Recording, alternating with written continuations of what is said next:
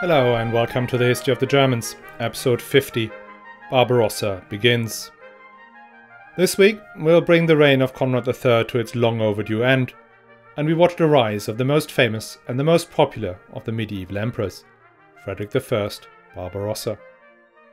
Before we start, just a reminder, the History of the Germans podcast is advertising free thanks to the generous support from patrons. And you can become a patron too and enjoy exclusive bonus episodes and other privileges from the price of a latte per month. All you have to do is sign up at patreon.com/historyofthegermans or on my website historyofthegermans.com. You'll find all the links in the show notes. And thanks a lot to Daniel, Sean and Peter who've already signed up. Last week we left Conrad III surveying the wreckage of his grand strategy. His attempt to stamp his authority on the realm by capturing Edessa and returning as Grand Protector of Jerusalem had backfired badly. His army was destroyed long before it got anywhere near the Holy Land. His subsequent attempts at capturing Damascus and Ascalon had failed in the most humiliating way. He arrived back in the Empire in early 1149, hoping that he may score at least one success. He intended to embark on his long overdue journey to Rome, get crowned emperor, and then attack Roger II, King of Sicily. He may have been looking forward to that, since the last campaign against Roger II in 1138 was one of the very few highlights of his military career. But he was denied even that opportunity to rebuild his reputation when his old enemy, Welf VI, resumed hostilities in Bavaria. Conrad III dragged his old and tired bones across the Alps in spring 1149. He was still suffering from the wounds he had received on crusade and occasional bouts of malaria that he may have picked up during his campaigns in Italy. And as he feared, after 2 years of absence, his inbox was overflowing. His most powerful vassal, Henry the Lion, asks, "When will I get the Duchy of Bavaria back?" Whilst the current Duke of Bavaria asks him to help fighting Welf VI. His most important advisor, Abbot Wiebald of Stablo, asked for military intervention against riots in Lothringia and justice against the Bishop of Minden. And the contested election of the Bishop of Utrecht causes brutal bloodshed, etc., etc., etc., pp. And his international allies are also restless. Pope Eugenius III is at least polite enough to open with condolences for his failed campaign, before asking him urgently to come to Rome to put down the new city government that is still keeping the Vicar of Christ from performing his offices in the Church of St. Peter. In turn, the Senate of Rome writes to him, inviting him to come down to what they claim is now his city after the corrupt prelates had been sent packing. The citizens of Rome hope that the great emperor will lead them back to the glorious times of the Caesars when Rome ruled the whole world.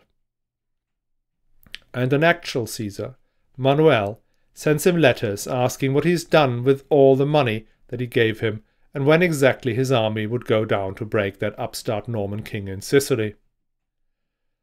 Being king is a hard job at the best of times, and these weren't the best of times. What made his job even harder was that the crusade of the Saxon lords had fared better than his own.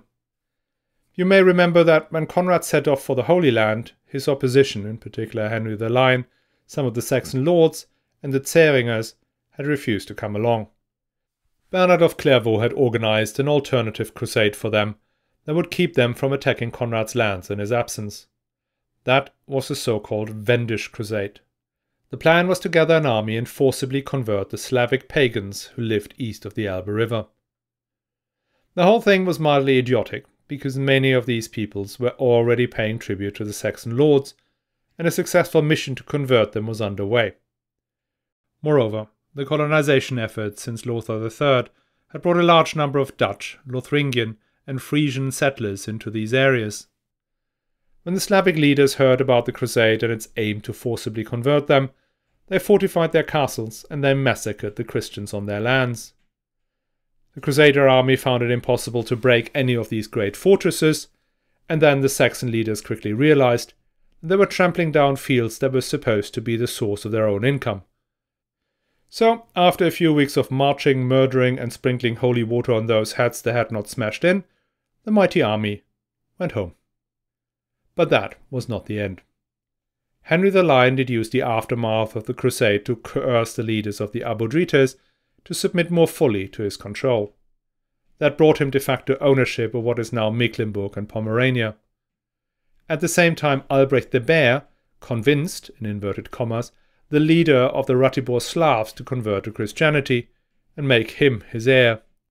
When the Slavic ruler duly died, Albrecht took ownership of what is today the state of Brandenburg, making him now in truth the first Markgraf of Brandenburg. These new territories were more loosely connected to the empire. They were private property of Henry the Lion and Albrecht the Bear, rather than lands they held as vassals of the king. In short, Conrad now had to deal with an even stronger adversary in Henry the Lion and a much looser link to his ally, Albrecht the Bear. And, to top it off, Henry the Lion had married the daughter of the Duke of Zähringen, cementing an alliance that brought now 2/3 of the Duchy of Swabia into the anti-Conrad coalition. As Conrad finds himself surrounded by ever more powerful enemies, an endless list of demands from his allies, and dwindling resources, he has to rely more and more on the one man with feet in both camps, Frederick Barbarossa, Duke of Swabia.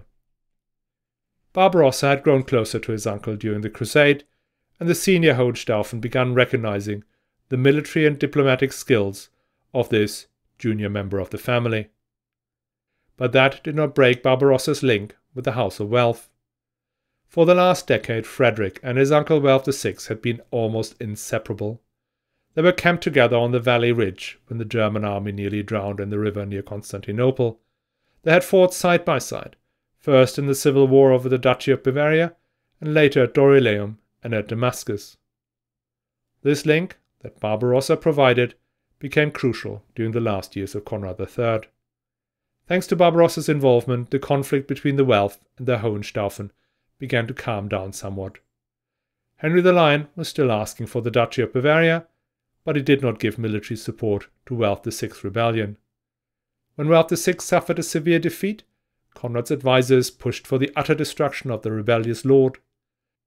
Instead, Barbarossa brokered a lasting peace between Welf VI and Conrad, whereby Welf was spared even the ritual humiliation normally required, was given rich benefices to give up his claims. Not that this brought the unrest in the realm to an end. Feuds kept going on all over.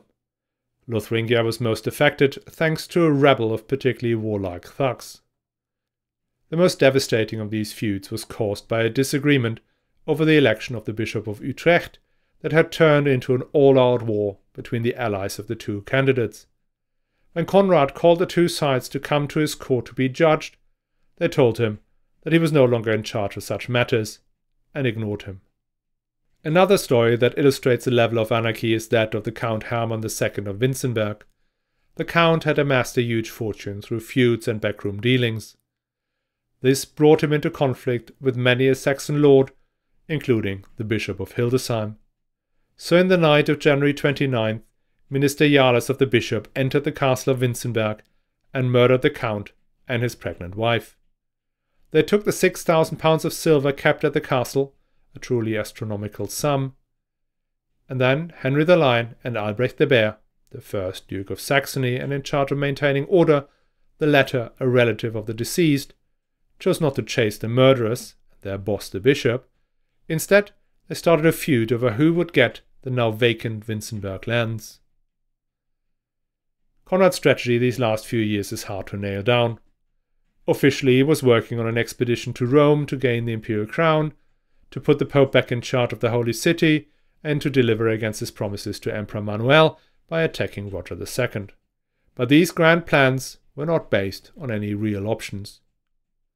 By 1151, Henry the Lion had enough of asking politely about the Duchy of Bavaria. 3 times did Conrad invite him to a royal assembly to debate his case, and 3 times he did not show. As far as Henry the Lion was concerned, Bavaria was a family heirloom, and Conrad had stolen it from his family.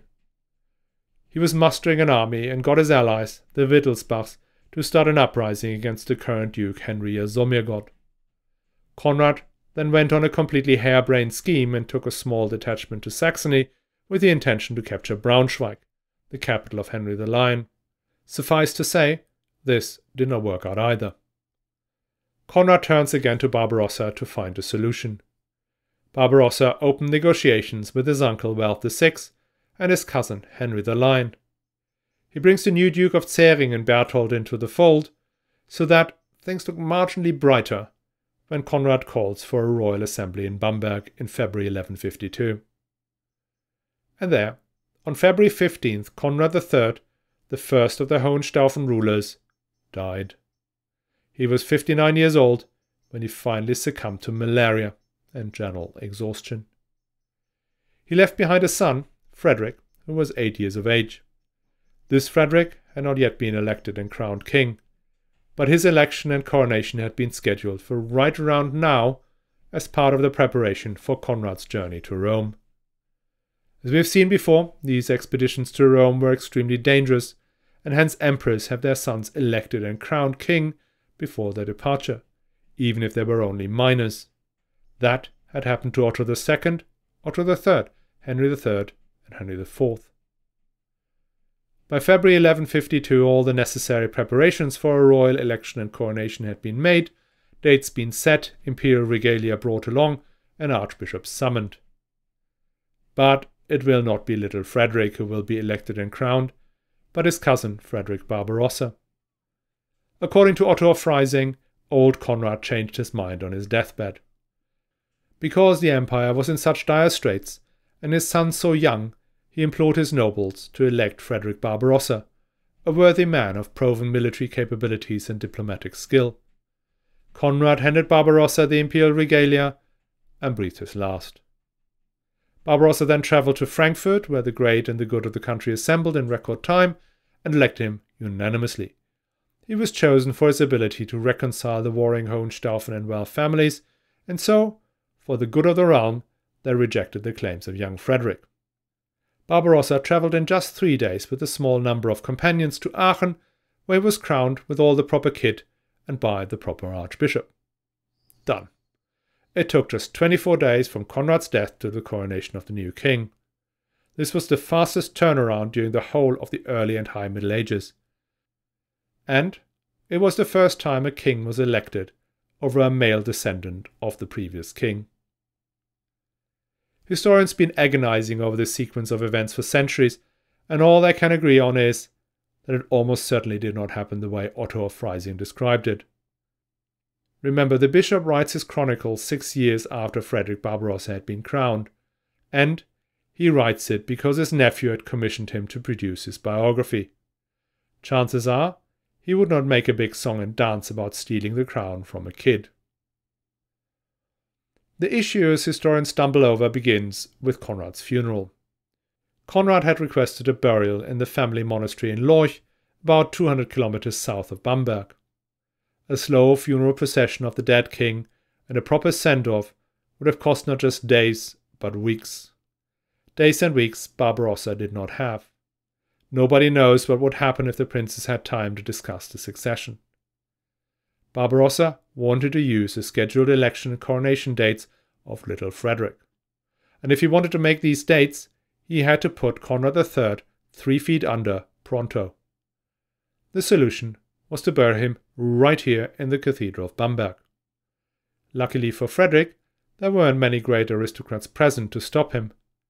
The local bishop was a friend/relative/client and could be persuaded to put the old king down in 3 days flat in exchange for a sizable bribe, in his case the Abbey of Niederaltaich. And to this day, the bones of wary King Conrad lie in a lost corner of Bamberg Cathedral, forgotten, as King Conrad is now largely forgotten. Whilst the funeral ceremonies are ongoing, the scriptorium of the Duke of Swabia is doing overtime, and his riders race at the double.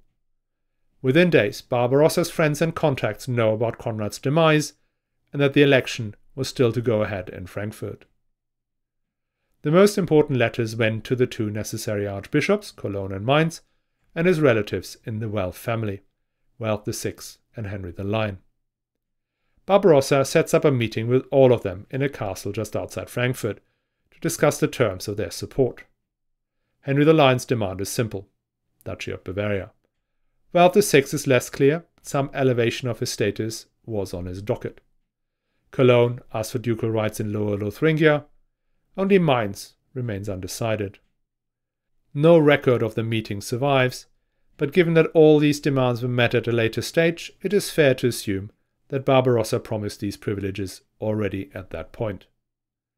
And then there is Wiebald of Stabo, the abbot who had managed to stay at the heart of politics under Lothar III and Conrad III by moving into the right camp always at the right time. He too joins the friends of Frederick against a small donation. All in, it seems as if Barbarossa is happy to hand out goodies to all and sundry. He has learned from his father's failure in the 1126 election, and he knows how important it is to press the flesh and to hand out the baubles. That explains why on March 4th, a mere 17 days after King Conrad's demise, the great assembly of the German knights and princes assembled at Frankfurt elect Frederick, Duke of Swabia, called Barbarossa for his ginger beard, to be Frederick, King of the Romans, first of his name. He and some of his closest associates, including the Archbishop of Cologne, board a ship that takes them to Sinzig on the River Rhine. There they pick up horses and ride the 100 kilometers to Aachen in just 2 days, so that he can be crowned on March the 9th, the Sunday Litare Jerusalem, the 4th Sunday of Lent. That day is of major significance to the Hohenstaufen family, as it was the day when Conrad and Frederick's father had to prostrate themselves before Emperor Lothar III, and had also been the day of Conrad's coronation, and now it was the day of Barbarossa's coronation. So, did Barbarossa steal the election, to use a recent term? I don't think so. It hinges on whether the German nobles would really have elected an orphan 8-year-old as king, only because he was the son of the previous ruler. If we go back to the assembly at Forchheim in 1078 that elected the anti-king Rudolf of Rheinfelden and laid out the criteria for elections, there it stated explicitly that the choice should be driven by merit, not by descendants from previous rulers. And as we saw with the elections of Lothar III and Conrad III, endorsement by the predecessor counted for very little. So, after Conrad's death, the chances of little Frederick were slim to start with, even if his father had wanted him to be king. Here we are. Just 2 months ago, Barbarossa was helping his uncle to keep his tottering empire together by reconciling him with his enemies, and now he finds himself wearing the crown.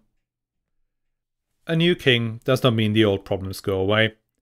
The kingdom is still an anarchy, torn apart by feuds. Barbarossa had sworn the age-old coronation oath to honour and love the Holy Mother Church, and to provide peace and justice to the widows and orphans, and to the whole of the people entrusted to him. And the great mystic Hildegard of Bingen steps in, beseeching him to carefully investigate the many who have extinguished the light of justice with the blackness of their sins. But how was he to achieve this?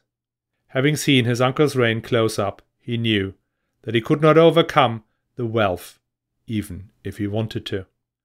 Things had to be done differently this time round. Conflict with his magnates, in particular conflict with the big houses, leads only to the ruin of the kingdom. The new model of government is one of cooperation between the emperor and the princes. It was time to recognize their demands and find a way to grant them what they really wanted. Having spent the last 15 years as one of these princes, he, Barbarossa, was uniquely qualified to identify their true desires, which can often be different from what they said they wanted. And so Barbarossa begins to hand out the goodies. His beloved uncle Welf VI gets the Duchy of Spoleto, the Margraviate of Tuscany, and for good measure, the Kingdom of Sardinia. Not that Barbarossa had any actual control over these lands, and in the case of Sardinia, he did not even have a legal claim to it, but that doesn't really matter. Welf VI is now a duke, and that is all he ever wanted. The new Duke of Zähringen, Berthold, is elevated to be Rector of Burgundy. Not that anyone knows what that is, but sounds good. And if you have enough knights in shining armor, you can turn it into territorial gains, which is what Berthold really wanted. The Counts of Meissen and our old friend Albrecht the Bear, Well, they get recognized in their recently acquired possessions in the east, and then he gives the Archbishopric of Magdeburg to one of their relatives.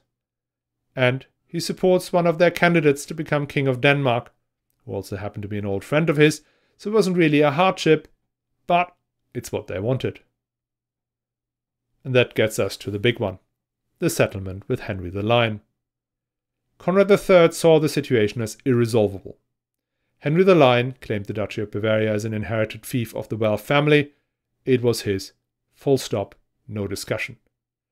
But Conrad could not give it to him, even if he had wanted to, since the current duke was his half-brother, Henry Jasomirgott, the Markgraf of Austria, and his only firm ally.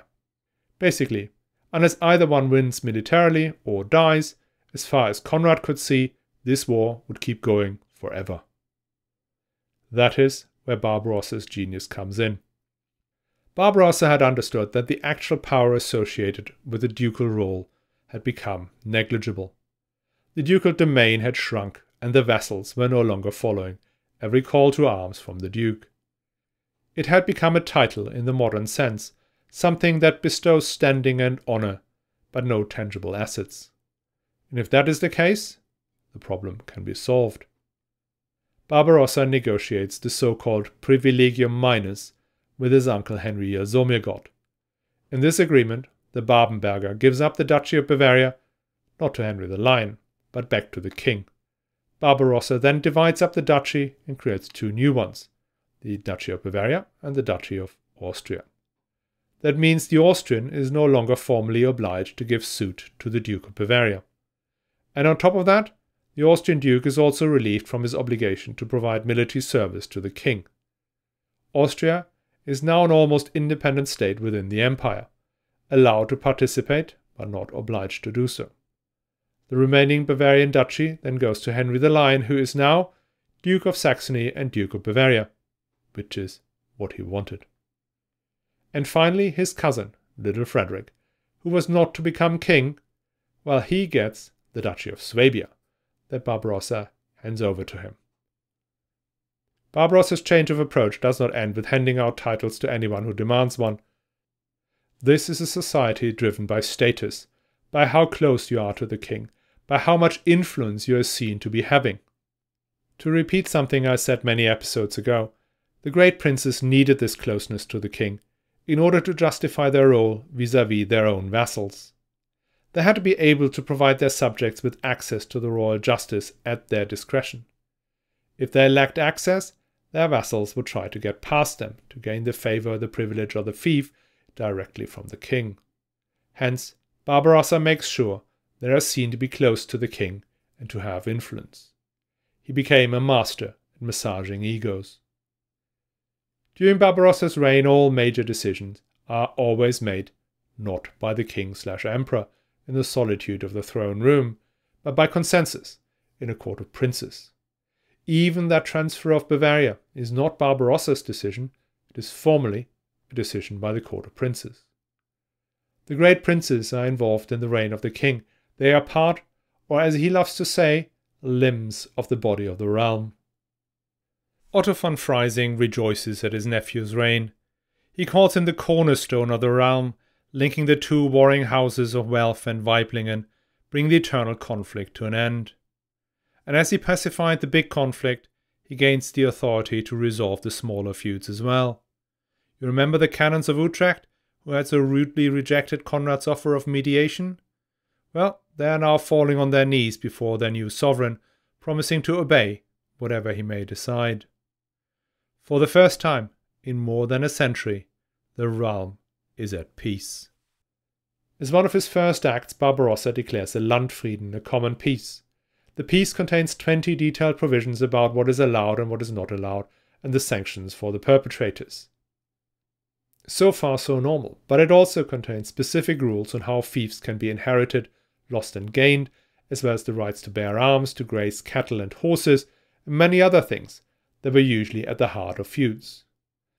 And, this being Barbarossa, the peace is not declared by order of the king, like the peace of, say, Henry III, but as a joint declaration by the king and the princes, who are also in charge of implementing these rules in their territories. All this is a radical shift away from the policy of ever tighter centralized reign that had started with Otto the Great. Barbarossa is taking a deliberate step back to the idea of ruling by consent of his nobles tied to him by links of friendship and common purpose.